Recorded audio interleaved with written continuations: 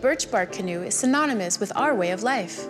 It transformed the abundant waterways into travel corridors and made the world beyond the riverbanks accessible. We can credit the dramatic change in transportation that the canoe brought due to the abundance of trees, most especially the birch tree, and the ingenuity of the first peoples. They knew that birch bark is slow to rot and tolerant of both frost and heat. They gathered the materials and with the use of very few tools, added a liberal lashing of spruce gum to make it waterproof. This made a canoe that was seaworthy.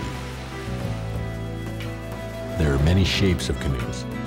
Some have higher prows, wider bases, or varying profile shapes.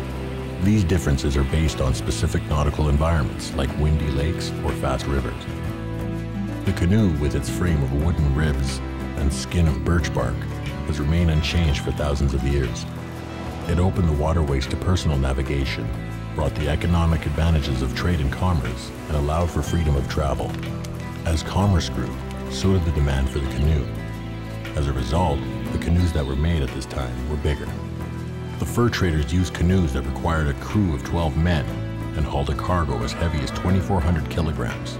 The expansion of the fur trade owes a huge debt to the canoe.